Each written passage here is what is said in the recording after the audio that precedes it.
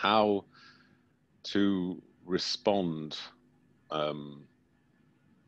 using newsletters, email newsletter things, but with more immediacy and more interconnectivity.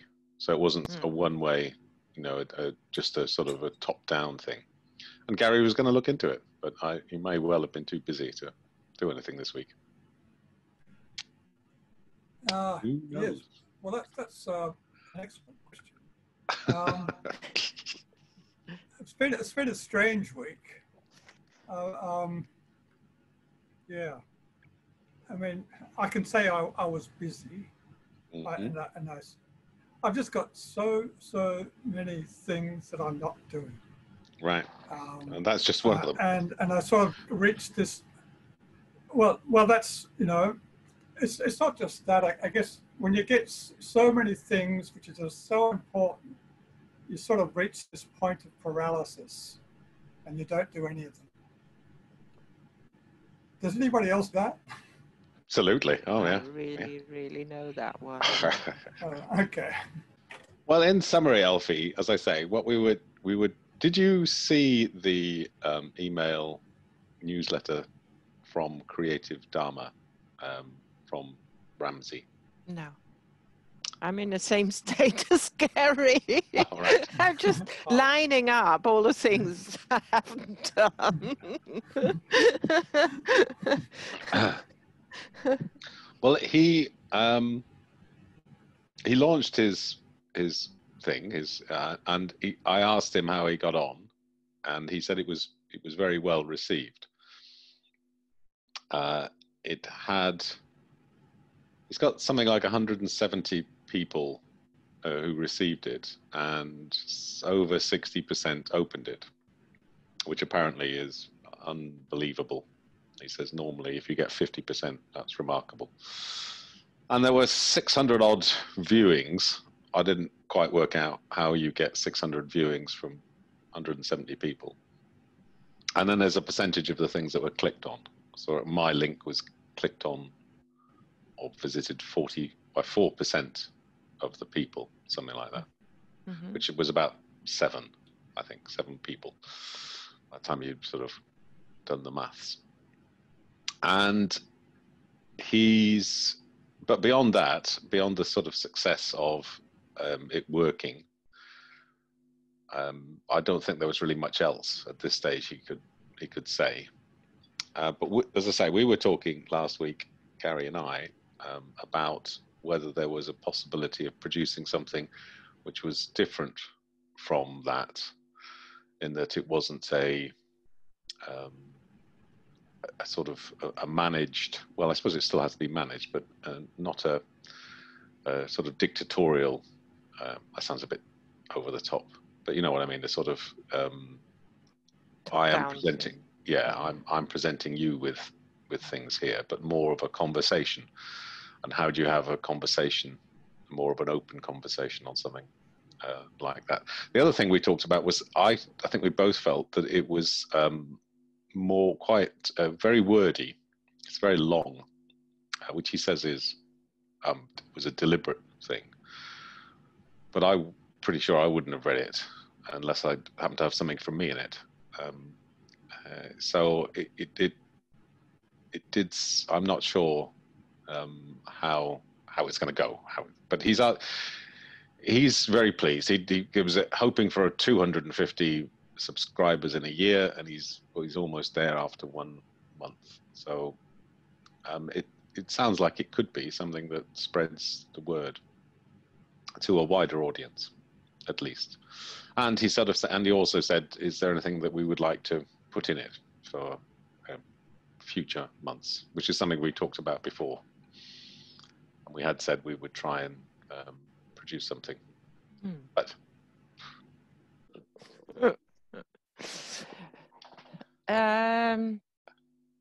I think I'm coming to the I don't know. I feel like now I need a break. So as kind of it starts to unlock and get back into the normal thing again. I'm coming to the end of my resources, which is quite a funny going against the stream thing. So I understand. It's all. I think a lot of people who have been working throughout and holding their shit together in a way are coming to the end of their capacity now. And it might have, it's not something that suddenly it gets too much, but it is really linked again to that unlocking. So as the world comes back onto line, I think it's getting apparent that how much was dangling on this. So I think Gary is in that same position. Interesting, isn't it? I'm just interested, and to see how neurons work and how our reason works in the way of when we have too much to do, we get paralyzed, we can't do anything, and interesting also how we incline to call that depression then as such a psychological slant on everything, when actually I think it just needs to be seen as a cognitive neuroscientific given. You know, how can our brains deal with that complexity, and they can't latch on to anything anymore in the normal dopamine serotonin cycle, and then it just unravels. If we can't concentrate on anything anymore, we can't get into that tick-off mode anymore, and that might well get our mood down because the serotonin is dwindling. But it's not a psychological thing, it is a neurological thing. Anyway, how are you? I'm fine, because I don't have the pressures that other people have within this. But I can see the parallel, which always used to happen with Lynn and teachers generally, in that you survive through the term time, and then you get ill immediately. The holidays start because you don't realize how much of your resources are going into the daily life of keeping everything in order and keeping on top of everything. And physically, it's also, you seem to be able to stave off all of the potential illnesses that you could get whilst you're in a classroom full of humans with lots of other diseases. But as soon as it ends, everybody gets ill, and it's sort of remarkable. And everybody goes downhill afterwards for a couple of weeks, and then they start to recover. But it's sort of incredibly predictable. I see it because I had friends who were who were teachers, and the ones who were the most committed are the ones who felt it the most, who found it the most difficult. So you can see how that's a sort of parallel of what's happening with people who've been so intensely involved in looking after other people during COVID. Even though it's been a virtual thing, it's not, it's still the same. What's happening intellectually. I think the other thing that was interesting from what you were saying was about its levels of control, because we want to control, and we like to have a sense that we're in control. And when that becomes overwhelming, that's like when you can't be in control anymore, and that's when you go, oh, this isn't working, and I can't do anything. Oh, interesting, yeah. And I just wondered whether whether we think we're in control. I mean, at all of anything. I mean, is that really a sensible way of being? That we actually think that we're actually controlling things. I mean, it's odd, isn't it, that we think we're controlling things that are outside of our head, and we have sort of pretty limited control over anything. that's something that I've learnt in business, is that, well, certainly, well, management, I should say, is that, you know, management is an illusion, you know.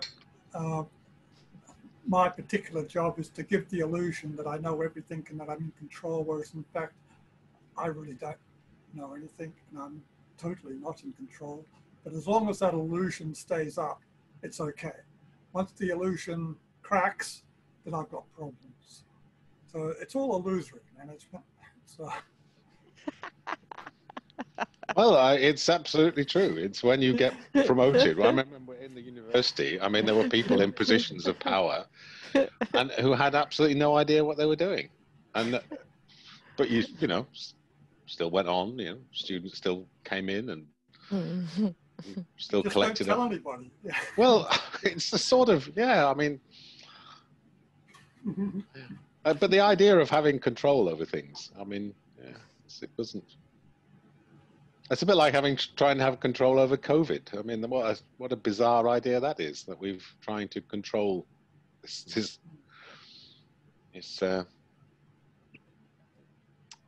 virus, and we don't even, you know, we know nothing about it and what's going to happen. But everybody likes to. I mean, the government likes to pretend that we're.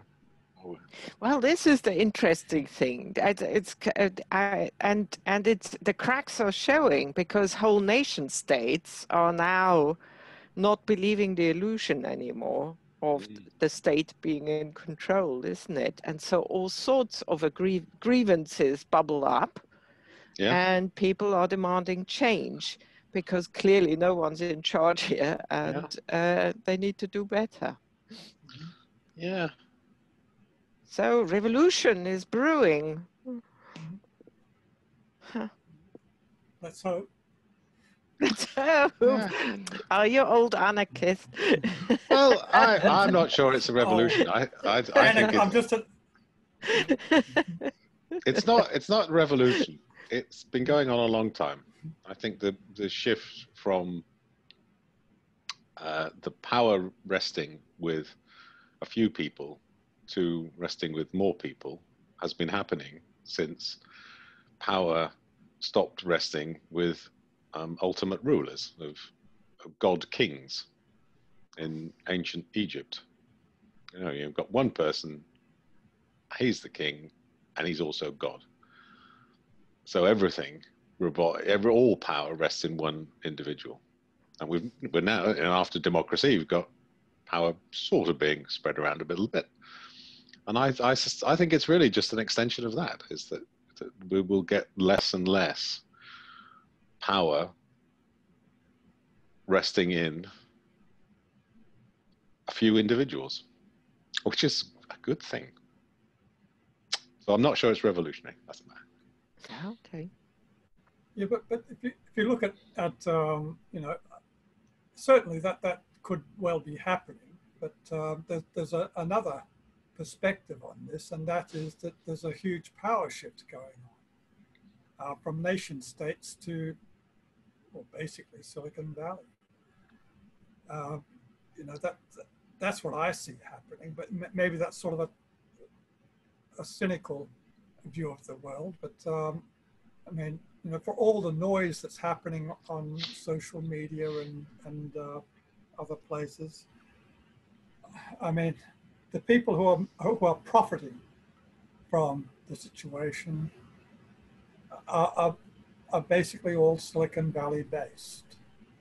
I mean, show me one Silicon Valley company that has not benefited from the situation.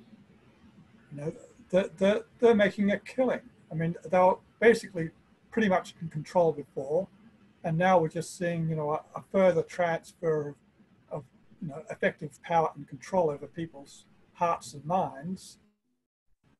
I'm not sure. Through, Well, I think certainly wealth, absolutely. He says on Zoom. Yeah, well, in terms of wealth, there's no doubt that these people are, but there were a lot of rich people in the past, and there are rich people now. They work in different industries. Um, I, but I'm not sure that they control power, and I'm not sure they control hearts and minds. That they would have to become the influencers.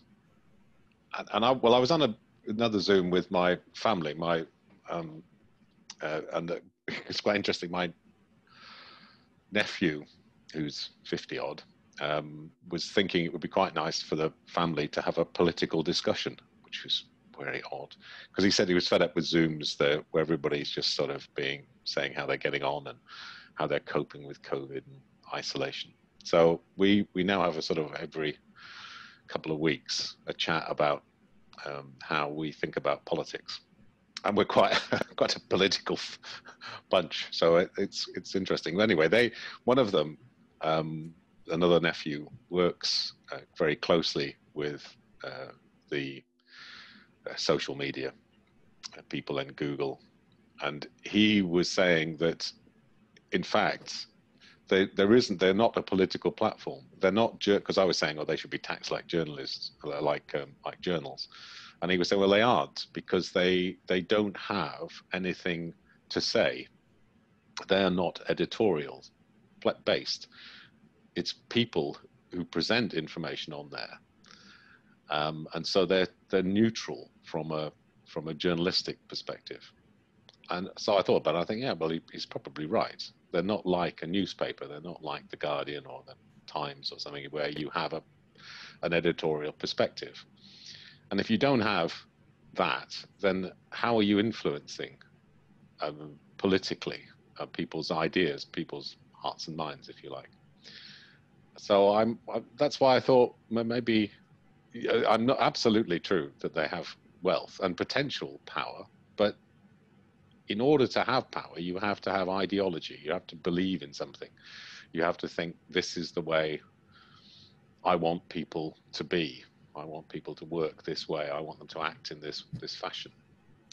And if you don't, other than I want them to buy my product and use my product and be accessible to the advertising that's on the product, then it's slightly different from a political perspective. Anyway, maybe. What if I argued that that is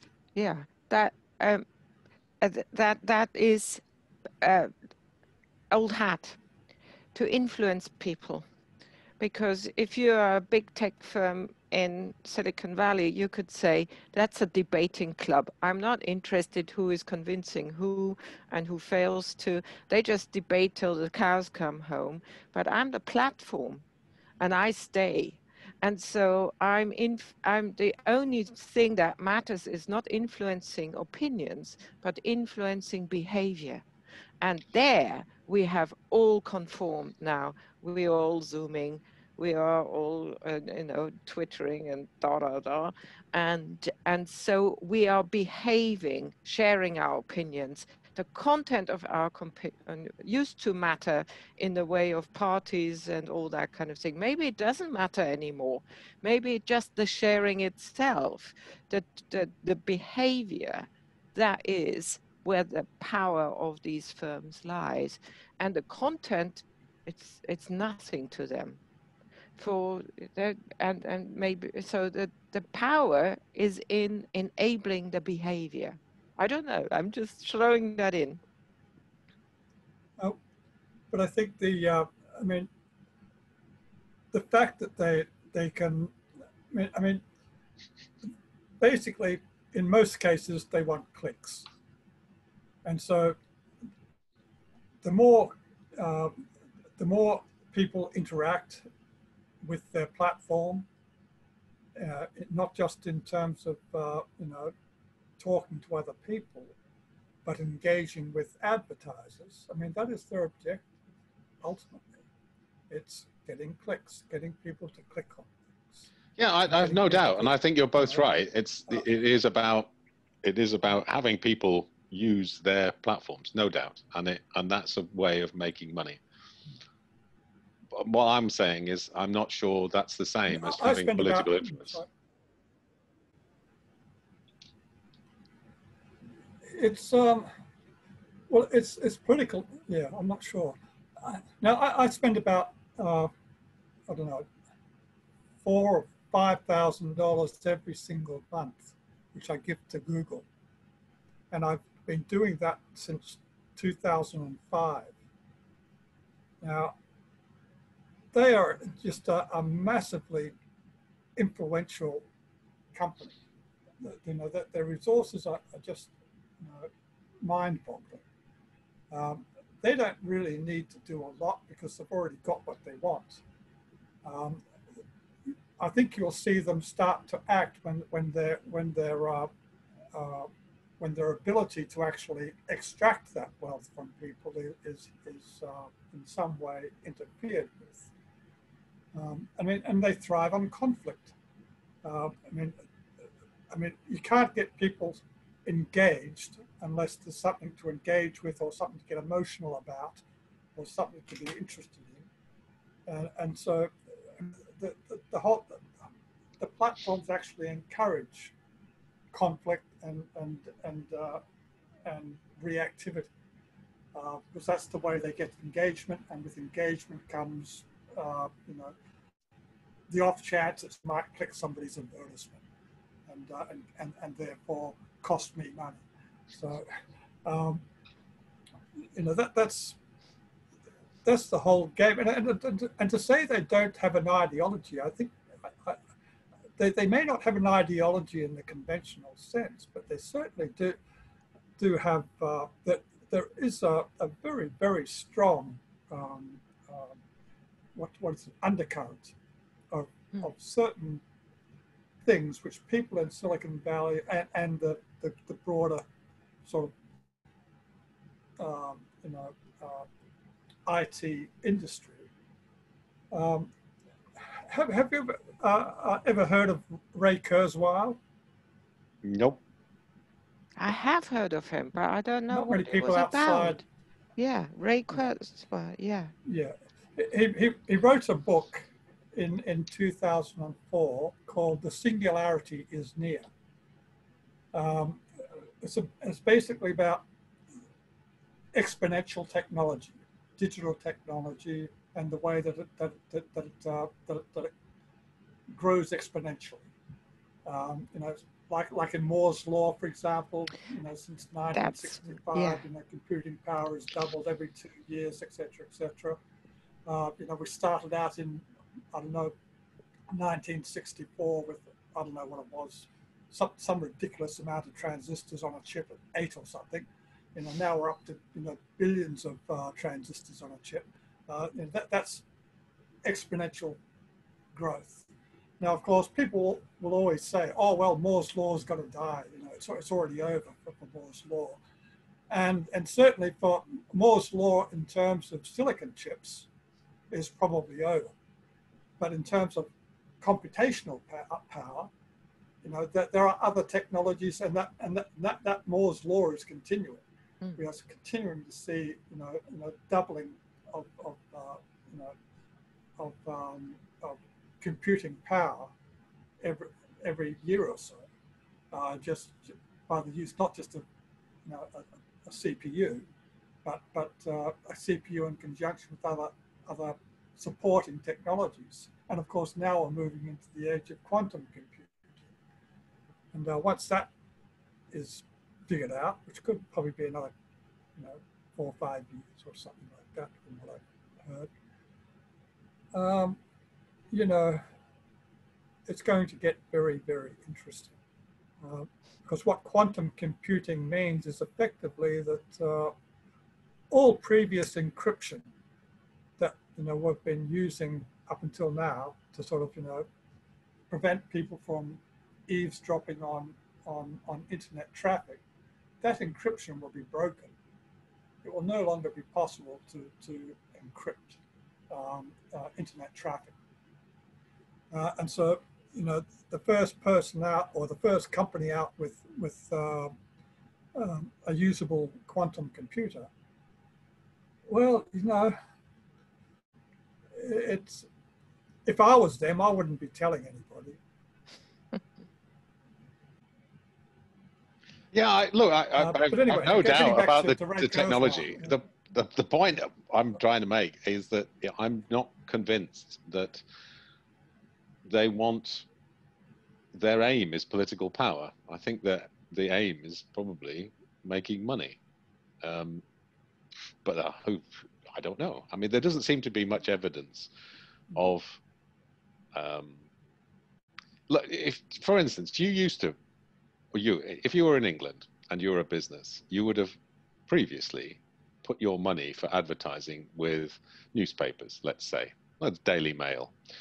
And the Daily Mail, so you would have been paying the Daily Mail, and the Daily Mail has an editorial perspective. It has a political perspective, which is beyond its nature as I suspect, beyond its nature as just as a business, just about making money. Yes, it makes money because it's sensational and it encourages conflict in its presentation of the news. But in addition to that, the owners of the Daily Mail have a political standpoint. They want us to be in a particular way. They would support things like Brexit, for instance, and they did. So there you've got a parallel institution, which is not a platform for the news, but has an editorial perspective and has a political perspective, and is also taking in works through advertising. It makes its money through businesses advertising on its platforms. Now that's been subsumed to a great extent by, as you say, by Silicon Valley and by Facebook and Google and the like. But unless they also have a political perspective behind them, their interest is not the same as that of the Daily Mail, for just as a for instance, because they are not particularly, it seems to me anyway, they don't seem to be putting a particular political perspective that they want us all to adhere to, other than well, I guess as like Elfie says, yes, behavior. They want us to act in this way because that keeps making them money. Yeah, it's like any platform. It's on a meta control level. is politics. Yeah. Sorry? But they have control. So to what extent is control politics? I mean, I think probably getting back to Ray Kurzweil, it's a bit hard to explain, but I mean, his ideology, if you like, or his view of the world permeates the entire Silicon Valley. Even unconsciously, people absorb this sort of exponential mindset, and this mindset, and this sort of mindset that if it's not worth $1 billion, it's not worth nothing, and it really is about control by an oligarchy of people, centered around digital communications technology, which effectively does control a lot of our behavior. And so to the extent that it controls our behavior, it can be called political. It may not be ideological.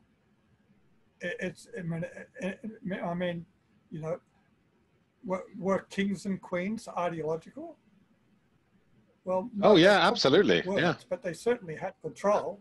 Well, no, they were very, very ideologically. Yes, that was the premise, that they were. I mean, the point was they were appointed by God. I mean, not even appointed; they were God. I mean, they were the queen. Even our queen can find her descendants directly to God. But for instance, yeah, I think I can see what you're saying. But for instance, in America and throughout the world at the moment, there is this civil rights movement, let's call it, although Black Lives Matter, but if it's really an extension of civil rights, which has been going on for a long time and is now bubbled up. But Americans from the South in the past opposed the civil rights movement for political reasons, because they felt ideologically that black people were inferior to white people. It was just, this is the way things are. So it is therefore unreasonable that they should have the same rights as white people. And that's a political ideology. That's a sort of a standpoint that, and what I'm trying to think is I can't quite see it's the same thing as that's happening within Silicon Valley. Yes, I can see that there's power. Yes, I can see, well, power, there's control of our behaviors. Yeah, there is sort of to an extent, but it's not hearts and minds. I don't think it's not trying to get us to believe the things that they believe. I can't quite see it in the same way. Well, I think, But well, is in the hearts case and you minds mentioned God, yeah. Yeah, go on. Oh, sorry. You mentioned God. I mean, Ray Kurzweil and the sort of thinking that sort of goes around that concept of the technological singularity and exponential technologies. That really is the religion of Silicon Valley. I mean, it may not look like God, but it really is the guiding, unconsciously or not.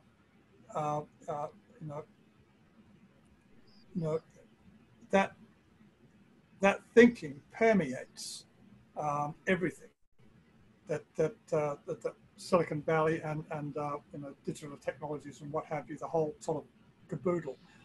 It influences everything that they do, and to the extent, I mean, they don't sort of use that as a justification for exercising control. It's just something they believe that technology is exponential, and we've got to get on this train, and that the sky's the limit, or in the case of Elon Musk, Mars.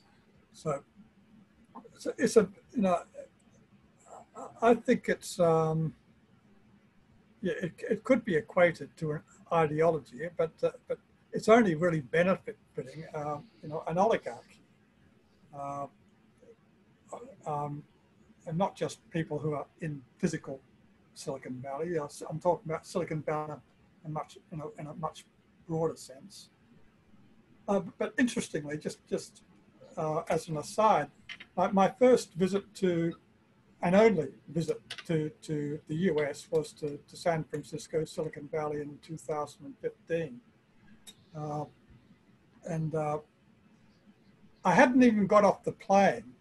I was, just getting onto just stepping off the plane onto the what is it, the aero, whatever they call them, aero bridge. And these two policemen were standing at the other end screaming at us to move. And I was sort of, what the hell are they doing? It was just bizarre that they had to, it was just bizarre. And having got through there and getting to immigration and sort of being given the third degree because of my Indonesian passport, and trying to sort of say, what the hell are you doing here? I've already got a visa. What the hell are you asking me all this for? I've already been through all your hoops. But no, they wanted to do it themselves, and they wanted to sort of impose their own sort of personal sort of, I don't know what it was.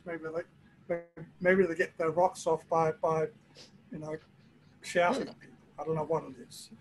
But it's a damn police state, and Americans just can't see it. They can't see it. I guess it's like boiling the frog.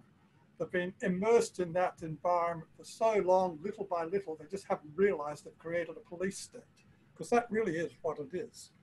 And it's just my experience there was just, my experience in Silicon Valley was great. That was fantastic.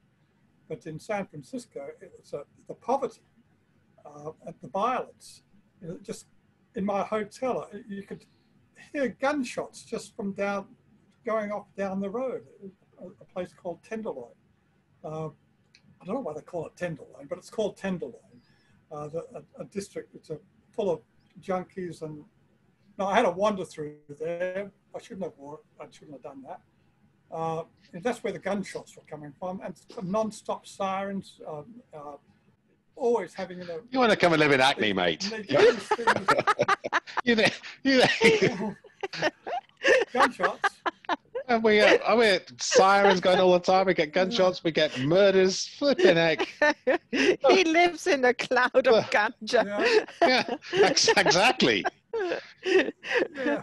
But I've only been to America once, and I went to New York, and it was just the same. I mean, I just couldn't believe how unpleasant and how uninviting and how difficult it was to get into the bloody country. And I won't go back again. But that's not Silicon Valley. That's not. In fact, they would try and do the opposite. Yeah. Okay. No, they would try and make it very inviting. That's a political. I think that's my entire point. That's a political perspective.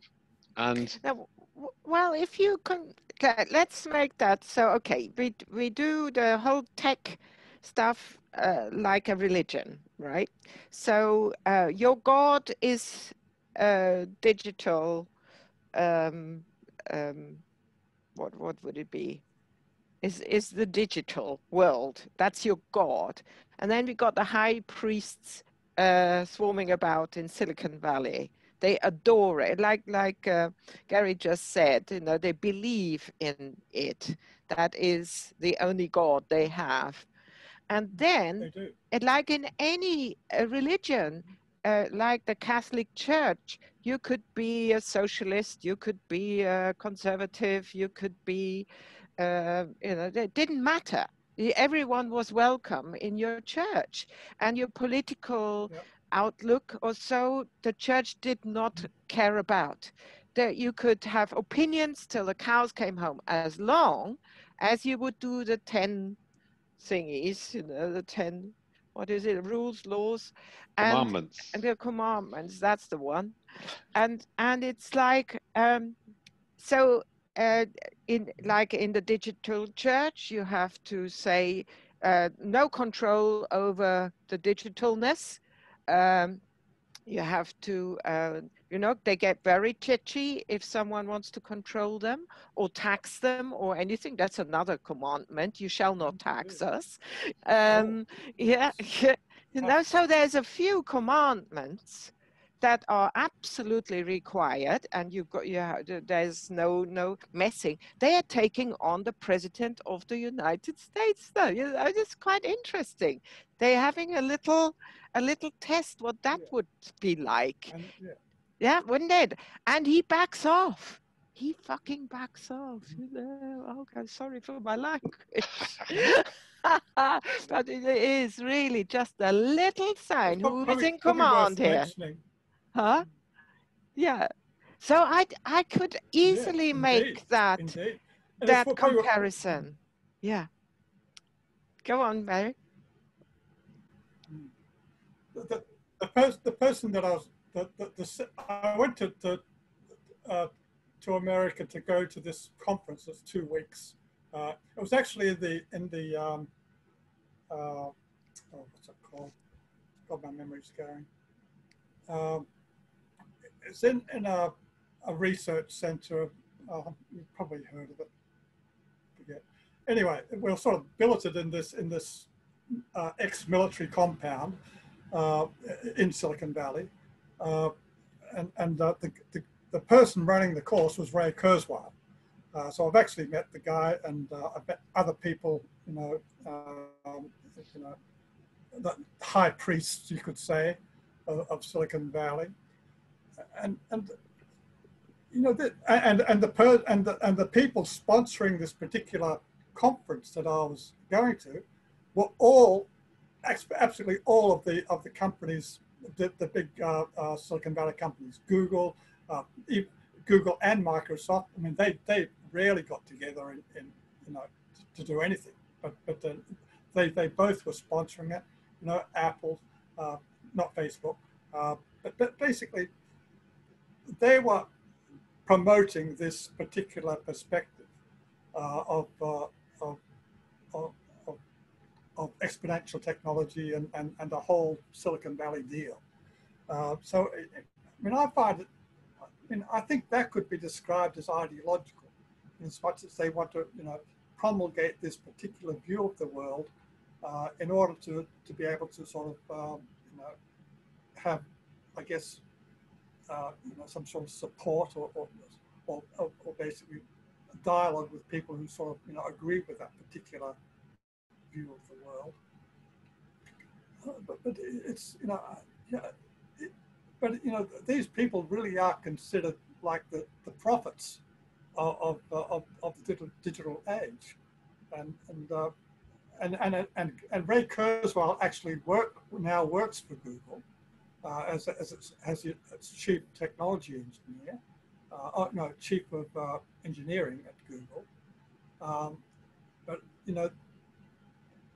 all these things are really, really closely interconnected, and I think you probably could describe it in ideological terms. Well, okay.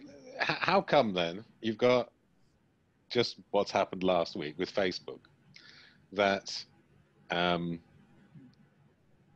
owner of Facebook he decides the rules of Facebook, and he decides that it's okay for the president to post messages which incite violence, because he said that's free speech. And then there's people who work for Facebook. So I would have said that was a non-ideological perspective, or the perspective of this is just a platform. People can do what they like on the platform. But within that, within this organization, he has people who disagree and say, you shouldn't do this. You shouldn't spread. You shouldn't allow the spread of this. You should have rules, effectively, like Twitter has decided it will impose its rules, which has had for a long time, and they said I'm not going to impose them on the president, but now they've said that they will. Finally. Yeah. And Facebook have done it. So now the owner of Facebook is sort of going away, and he's having to think about this, because he's thinking about, okay, I've got a slight problem, because if my workforce, the people who I work for, do have an ideology, a political perspective, maybe I should listen to them. Maybe I do have to accept that. Now, that's a political perspective which doesn't come from the owners. It comes from the workforce, the people who he needs to continue the existence of the platform. And there is a difference between that that's a political perspective. So what Twitter did was to say, we have some rules and we're actually going to use them, and we hadn't used them before. And Zuckerberg saying, well, I haven't got rules, but maybe I did ought to have rules, because this is it, I have to consider this. So that's not the same as a religion. It's not the same as, and the reason also it's not the same as a religion is because it's not belief. If you believe, you have faith in God, there is no evidence. You require no evidence whatsoever that God exists. It's faith-based. This isn't faith-based. There's plenty of evidence that this works, and there's plenty of evidence that the technology exists and that the science exists. And you could, so it's. I don't think it is analogous to a religion. Just using words to say they're prophets. So it's not the same. A prophet is somebody who says something without any evidence for it. That's not the same as somebody who has got evidence to say, I think this is going to happen, because there's a lot of evidence that says it will. The prophet Ray Kurzweil has prophesized that in the year 2045, he puts a specific year on it, the technological singularity will happen, which will basically mean, humans will basically merge with machines, and we won't be able to differentiate. That's the basic thing. It's really worth reading his book, The Singularity is Near. it's a really thick book, lots and lots of numbers in it, really, really, very big numbers. But it's extremely informative. It can give you a really, gives you a foundation of how people in Silicon Valley think, and and how he prophesies. He really does, in fact, prophesy. And the problem is that he's been right too many times. So maybe in that case, it's not a prophecy, is it? It's not a prophecy. It's a prediction. He's not prophesying. He's making predictions based on evidence, which is not a prophecy. Well, I disagree, Rupert. Just like, when religion is at its high point, it is evident. Just like we now find problems with Christianity, but in medieval times you wouldn't have. It would have been evident for you everywhere. There were no deniers in that way. They would have said the same. They would have said, this isn't religion, this is just reality. I think when it gets, it's like fish in water. We don't see it as a belief anymore. But look at how it has invaded everything. Like we believed that we need to be communicating around the globe. I need to talk with Gary today. I just totally believe that, and it can only be done digitally. So that's the way. And that's the only way that you can be a meaningful human being at the moment. But that is a belief. It's not evident. We just subscribe to it, So I would be much the lesser for not communicating with Gary around the globe. But never mind. Never mind. That is that life has to be lived digitally, or it's meaningless. That is a belief. It's no less.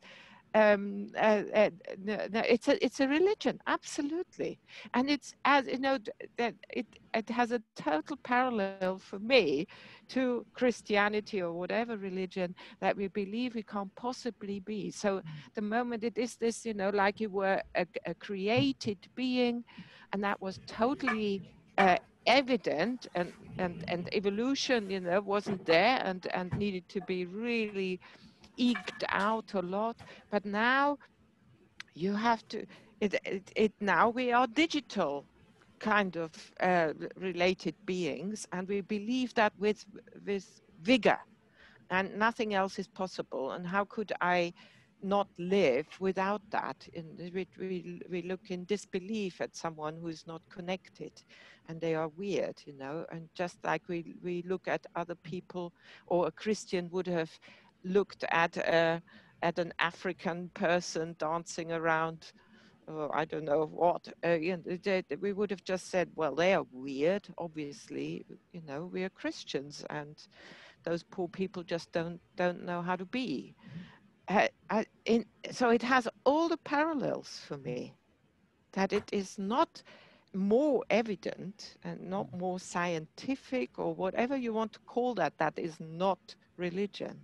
I think we have completely signed up to the belief of digital interaction. It's not a belief. I'm sorry. Digital interaction is not a belief. You don't believe it, you accept it, and you can have certainty that it works, but it's not a belief. It's not, I do not believe, it's that I believe in God. And the point is, the reason it's different is because why don't most of us now believe in God? We don't believe in God because we can find there is no evidence for this. So we're presented, and because we've been able to rationalize it, and all the evidence points against it. The evidence that we do find points against it. And there are the different processes going on. The fact that we're online today is not because I have a belief. It's because it works. I don't think I have a belief that the computer will allow me to talk to Elfie and Gary. It's not a belief, it's evidence. Look, here it is, it's working. If it didn't work, so I don't believe in it. I have There it is. I can see it's working. It's evidence-based. And I don't see it as an analogous to a religion. And yes, it's very persuasive, and yes, we could become, I suppose, we could become oblivious to its potential as something which is damaging.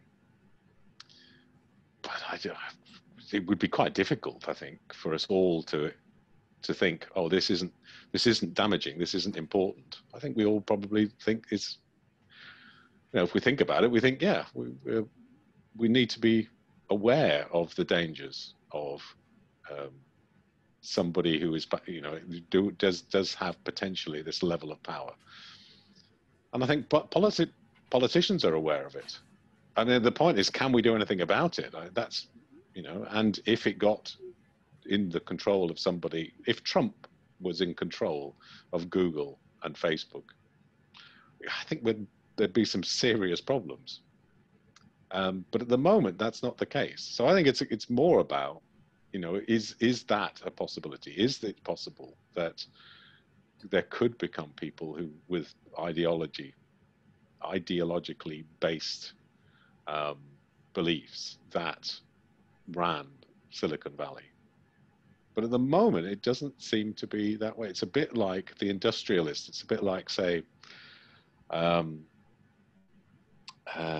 you could take from the Industrial Revolution, you could take Brunel, not Buñuel, it's a filmmaker, Brunel. Here's a Bad King to Brunel, who is a man I really dislike, but a great, he was a big industrialist. And he made lots of money and became famous and was a self-publicist, a populist. But he was not particularly interested in politics. He was interested in making lots of money. And if it damaged people and killed lots of people on the way, which it did, he didn't really care. But he was about making money. And to me, that's a sort of analogous to the Elon Musk of today and the Zuckerbergs. They're about making money for themselves and maybe promoting themselves. But really, it's about, yes, I'm famous and I am wealthy, but I'm not interested in political power and ideology. Anyway, it's good that we don't all agree. Otherwise, we'd never be able to never get anywhere. Be boring, yeah. Yeah, but I think I think this it could be probably better described as a religion for the elite. A bit like Judaism. That you have to be a chosen one. So it's not an ideology which is democratic and anybody can join and nothing. Now that's interesting. Yeah, it's the select. Yeah. So and it's maybe it's not an ideology, but it's a very, very broad understanding. Probably not, and they probably couldn't even express it themselves, but they've sort of been brought up in an environment where that sort of thinking is just completely permeates the environment, and so that it's just not questioned. And to the point that why do they amass such massive wealth? Well, money is power. Money buys power. Money controls people. So I think to sort of separate economic power from political power is not correct. Well, maybe you're right. Maybe that's the shift. Is that it's a shift from political ideologies, from sort of right-left thinking to just wealth. But people have been very rich in the past. It's oligarchic. Yeah. Well, yeah. I mean, not this rich. Oh yes, they have. Yeah, Darius owned. And they're going to get a lot richer. Well, they're going to get a lot richer. I'm not sure. Darius owned half the wealth of the earth. One person, one man, half the wealth of the earth. Darius the First, Persian king. And in fact, he was descended from somebody who owned pretty much about 3/4 of the wealth of the earth. I can't remember his name. But And so at one time, you've got people owning, as because they were rulers, because they were kings, and because they were, you know, appointed by their own gods, whatever. That they owned everything, and they owned all of the people. So it's not just owning wealth and owning people. So I'm not sure that Zuckerberg owns me, or owns, even though I did post on Facebook this week. Years and years of nothing. He's onto you. He's onto you. Yeah, excellent. I've signed up now. I've become a disciple. You. Yeah. Yes, you've become a disciple. Yeah. So I don't know. You know, if you historically, people have owned a lot more. I would be impressed if anybody owns half the wealth of the earth and half the people on earth over their devotion to one person. I doubt that's going to happen again. Well, you know, there's But aspiration. the earth in those days was a lot smaller. No, it's as we're talking in percentages of the population. Yeah, there were, you know, yes, there are more people now. The world is the same size. Yeah. They're And the working resources on of the it. world are the same. If you combine digital and pharmaceutical, you can have a good go at it. I think that's it. Now the next step. Look at what Bill Gates gets into. You know, he wants that next vaccine, and then it will be a good move towards that, actually, because that's what it will all be about. You know, you have how to communicate. So having all that sorted, and how to not die. Yeah. So I think. Well, that's another very interesting thing. Yeah. Well, this is not dying is really very, very central to Silicon Valley thinking. yeah. I don't know how much you know about this, but it's actually a very, very strong element. This whole longevity, you know, immortality ideology. People like Peter Thiel. Peter Thiel was a partner of Elon Musk in PayPal, and he's actually and after he sort of went from PayPal, he went into Facebook, and basically he's got, you know, he's one of the high priests of Silicon Valley, and he's right into life extension technologies. Well, Google itself, Calico, is a company set up to produce life extension technologies. They're right into it. You know, they are talking about immortality. So let's, you know, are we still talking about religion here? We're getting pretty damn close. We're getting pretty damn close. I need your help, Gary, though. What is the God? Because I haven't got the right word for it. The digital what is that word that would be the deity? So we got the high priest, I didn't know, but what is that? You know, that the digital. What is it? Digital technology. Digital technology is really the God. It is it. The technology is the God. I think that would be correct. Yeah. Heidegger knew that. He was he was very said this. Yeah.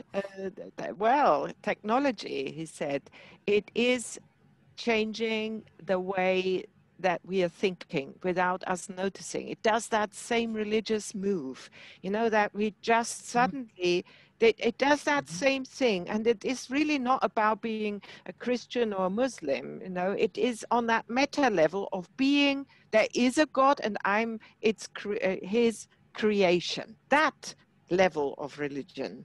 That which is an ideology, which then forms all your understanding.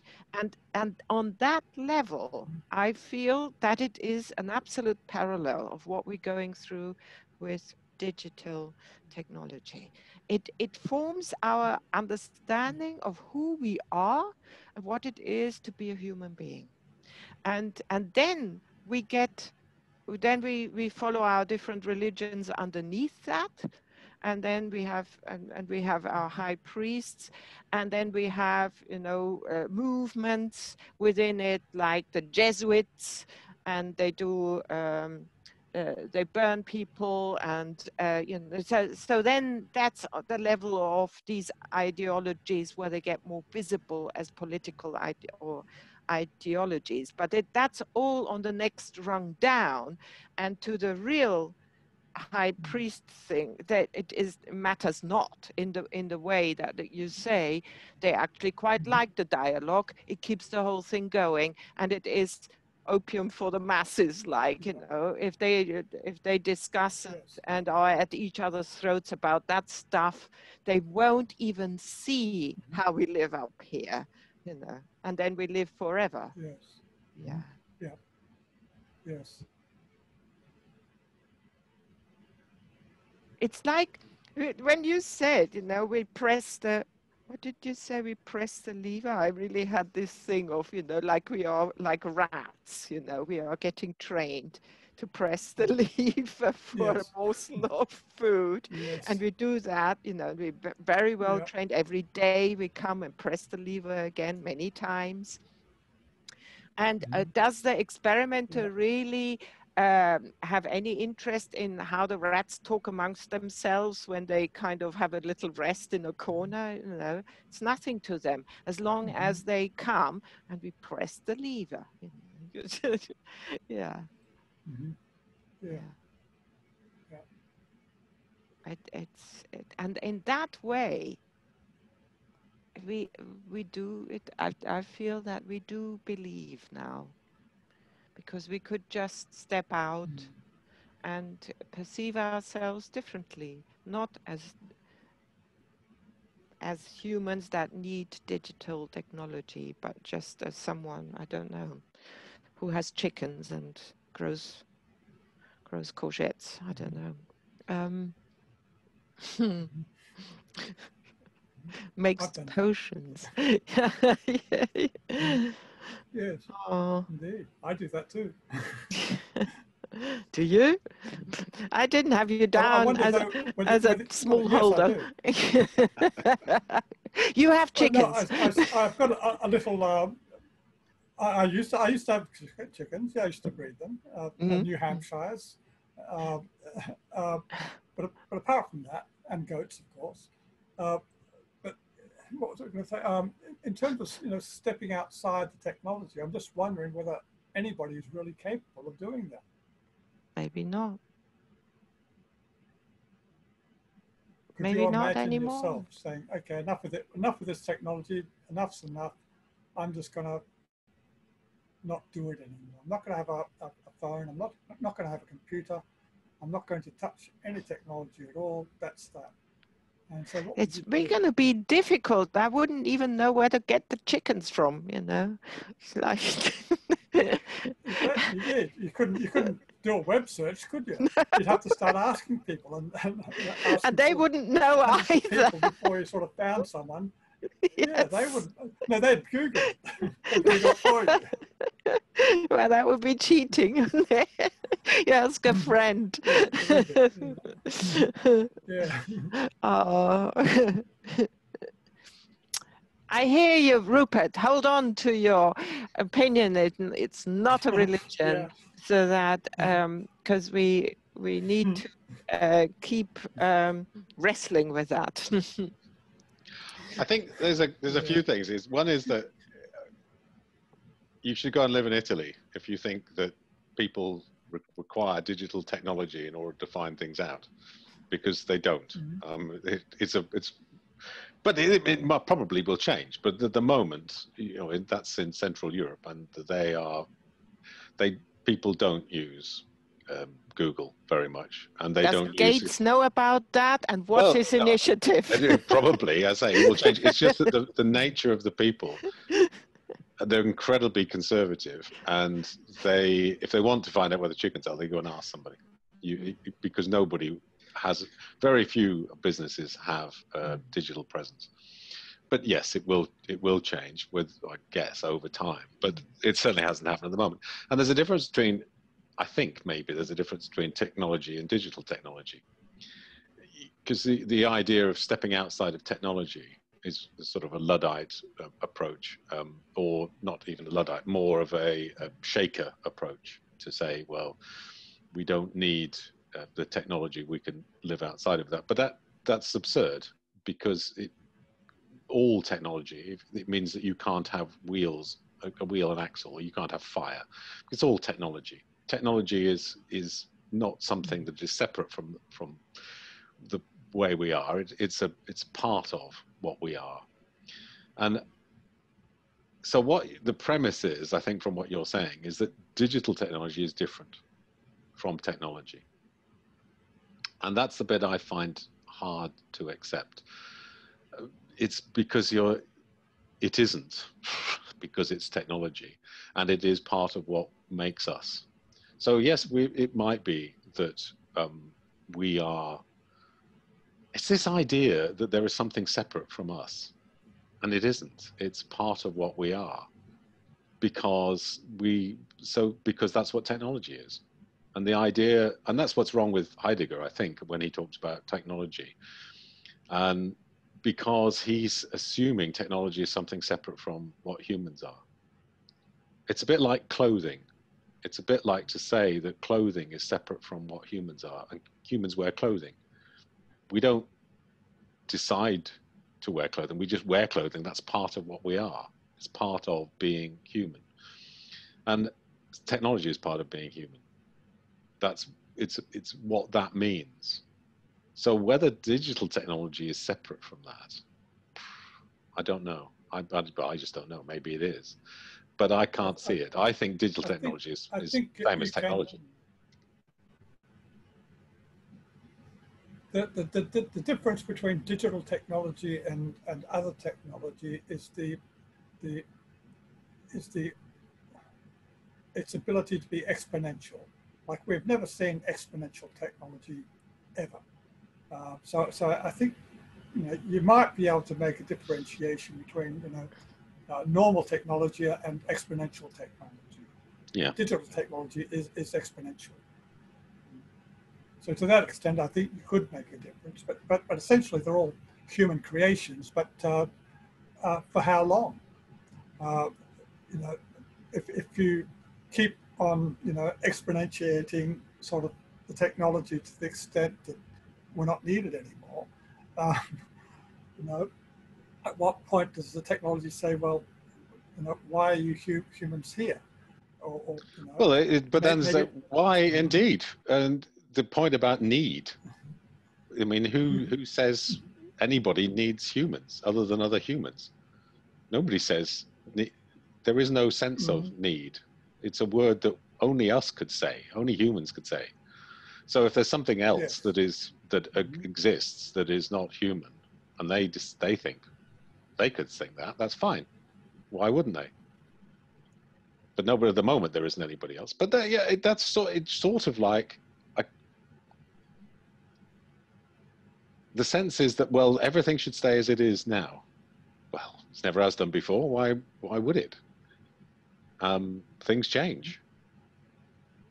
My only real thoughts about it is if there is a sense of going backwards in terms of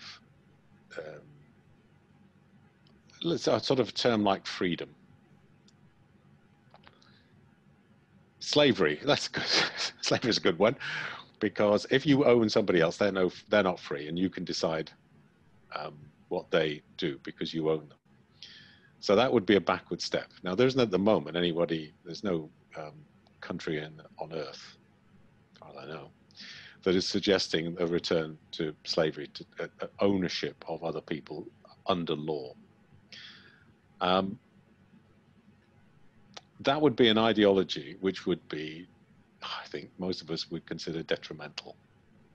So just as putting it as an extreme point of view, the fact that there is growth in digital technology, does that mean that it is potential that we could regress in those sorts of terms? Not to that extent, but in that way. I suppose that's my real question. Is regression has to decide in technology has happened to human communities. No, not regression in technology. Regression in in ideology. Mm. You have to go back to Confederate states in America, let's say. It's only got a couple hundred years ago. That was a belief, and it was enshrined in law, and then it was taken out of law and enshrined in the Constitution that you couldn't own somebody else. So it would be a retrograde step, an ideological retrograde step. So just take that in broad terms. So you can apply that to lots of things. If exponential growth in digital technology allows that to happen, or promotes that in some way, and I can't see why it would, what the benefit of that would be, or how it could happen. But if it did, then yes, I would think that's a real problem. I think by the time we knew it was a problem, it would be all over.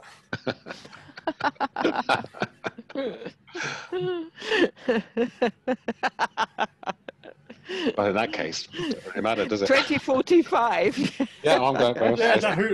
Let's just all give up. Yeah. I'm going to have to leave. I've got to get back to the office. Got people waiting there. And do more things or avoid more doing things. Yeah, me too. Yeah. Okay, well, hopefully have a more relaxing week this week, Okay. both of you. And I hope so. Okay. And have a slow recovery, or a fast recovery, or whatever. But recover. You too. Yeah, have a good week. That was fun. I enjoyed that. Okay. Hey. See you then. Bye-bye. Bye-bye.